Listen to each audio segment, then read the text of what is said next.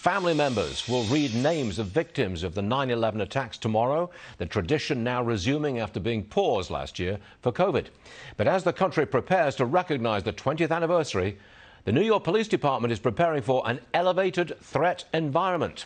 Lydia Hu is live outside One World Trade Center. The latest, please, Lydia.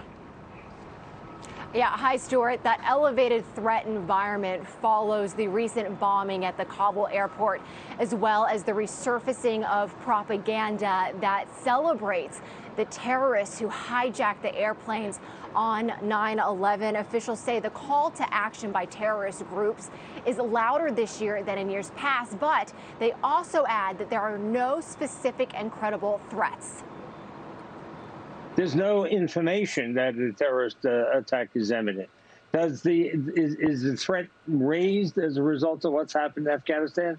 In my opinion, yes, no question about it. As I said, they will be able to come together in a safe haven environment and plan and plot.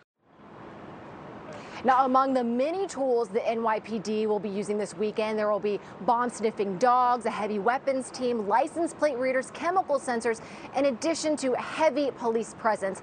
Now, Stuart, events tomorrow start at 8:30 in the morning.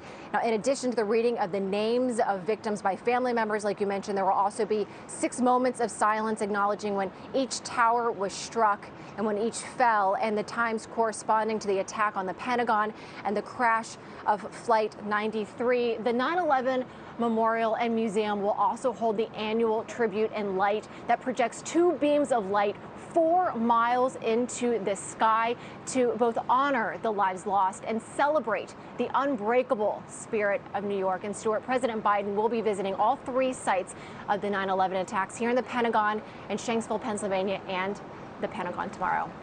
All right, Lydia, thank you very much indeed.